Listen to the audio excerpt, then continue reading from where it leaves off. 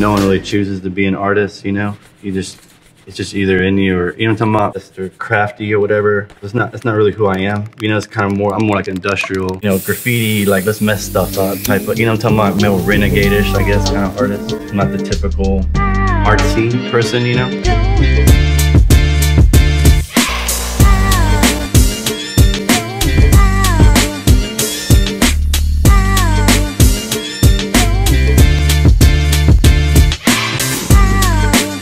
Some artists probably get inspired by going into like a museum. I think I get more inspired like going into like, you know, like a grocery store or like a bar or just walking down the street.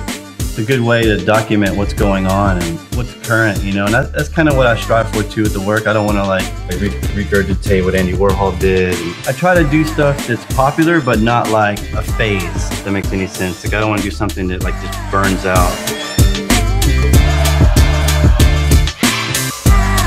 I grew up listening to hip-hop music and smoking. Yeah. With Biggie Smalls, a lot of people connected with him and felt, you know, his lyrics were very sincere and they were coming from an honest place. And I think a lot of people really identified with him as an artist. That I think with my work is kind of similar as well. Like people to identify it, I'm not trying to do something that's really not me, I guess, with my work. But yeah, I like hip-hop music. A lot of people need to understand, like, times are changing and, you know, people are going into museums and curating their own kind of things through social media, photos they like and stuff like that.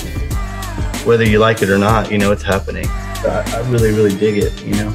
You think about how far, you know, images of the work go than the actual work itself.